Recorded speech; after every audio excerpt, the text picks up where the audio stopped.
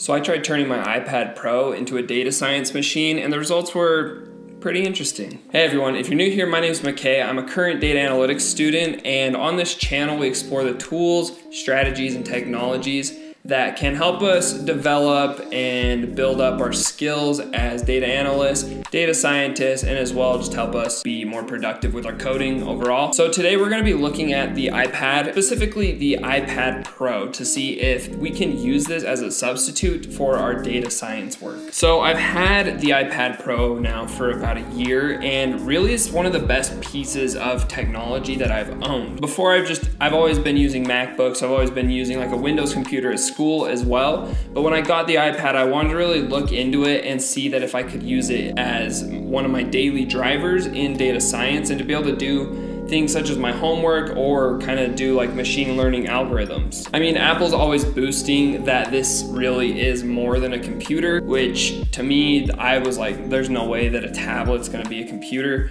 But I wanted to put it to the test and see that if it could actually do a lot of the things that a computer is doing. So in the video, we're gonna be covering three main things. First, we're gonna be looking at the ability to code on the iPad, and then we're gonna be looking into the hardware of an iPad compared to like a MacBook or a Windows computer. And then as well, we're going to be looking at it from a daily use standpoint. Let's jump into those three things right now. So the first step that I wanted to actually do was to look into like different ways that you could code on an iPad, because an iPad's a little bit different where they're not on the same operating system, and the iPad actually runs something called iPad OS, where Windows runs Windows OS and then Mac runs Mac OS. It is completely different, and it didn't have, from all my research, it didn't have all the same functionalities and the same type of things that you would expect on an operating system. So I looked actually into the App Store to see if there were any apps that would allow me to do things such as access files and be able to work with files and code. So I did that, and I actually found a lot of different applications that you could use,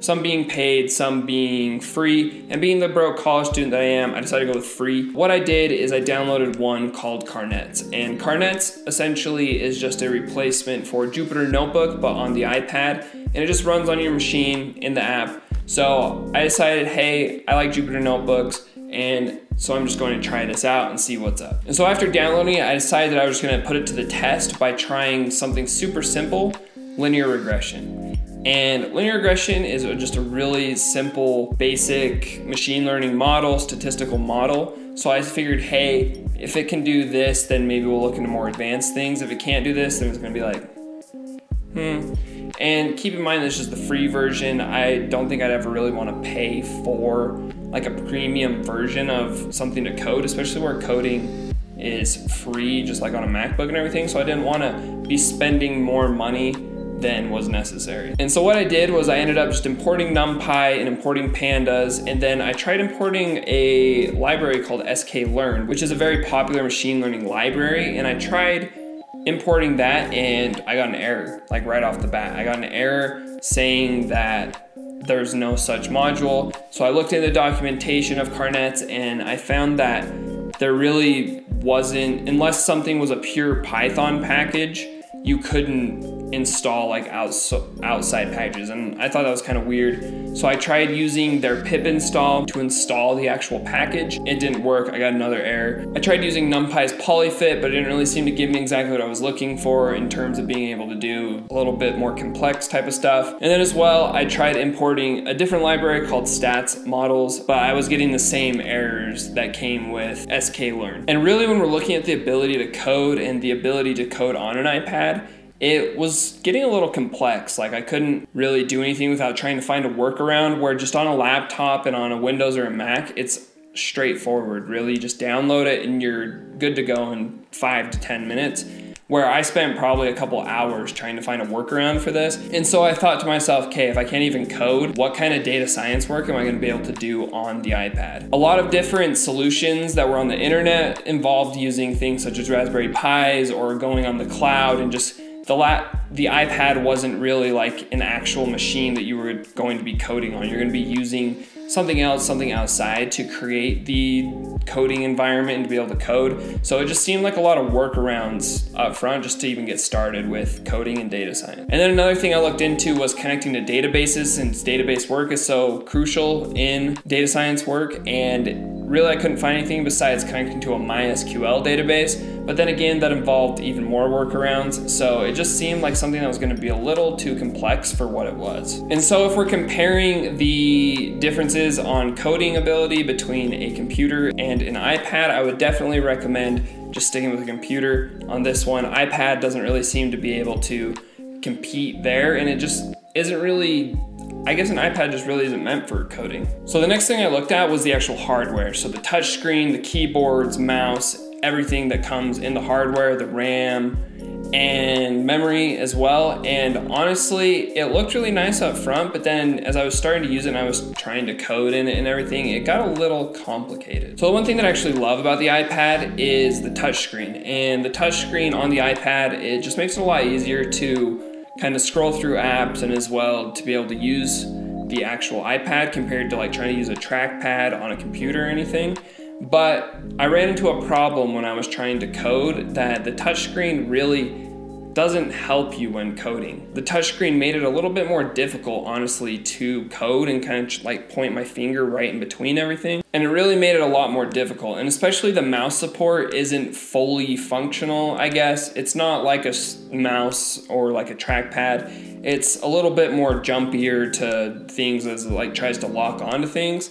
So trying to use the mouse was a little bit more complicated, and it made my coding experience not as great. And really trying to attempt some of that data science work ended up being a nightmare. Like I tried doing some of my homework on it and I just had to switch back over to a laptop. Since the iPad actually doesn't even come with a keyboard, you're gonna have to end up buying a Bluetooth keyboard or buying a smart folio case, which runs a couple $100s. It didn't really make sense to me. I mean, I connected a Magic Keyboard to it. While I like the Magic Keyboard, I like connecting that and I use it daily, it just wasn't the same as coding on a laptop or coding on an actual computer compared to coding on an iPad. The last thing I looked at with hardware was the actual RAM, and the RAM on an iPad only goes up to 6 gigabytes. This is a little bit different compared to, for example, a MacBook, where the minimum RAM is at least 8 gigabytes. And it goes all the way up to like 16 and 32 gigabytes. And as well, on top of that, the storage space.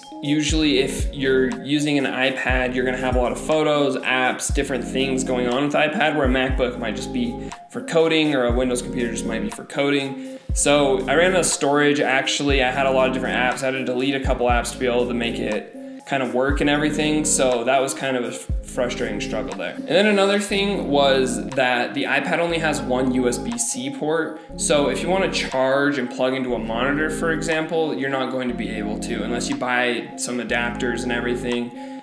So this makes it a little bit more difficult to code and to kind of do everything in your data science work. The hardware on the iPad is an absolutely game changer, and it makes it a little bit more difficult to actually code and makes life a little bit more difficult. So if you're getting it for the hardware, laptop, computer, way better. The last thing that I want to look at was how easy it was to use in like daily tasks and different tasks that you'd be performing. And the iPad actually is a lot easier to use than a computer when it comes to daily tasks, just due to the touchscreen and being able to organize and plan out your thoughts. And where your computer is kind of your livelihood as a data scientist, you're going to want to make sure that that helps you be more productive, be more efficient, and as well do the things that you're wanting to do. So it's a lot lighter and it's a lot easier to carry around, and being able to organize and take notes as well on the iPad is a lot better than using a computer. So in this category, I definitely say this is better than a computer, but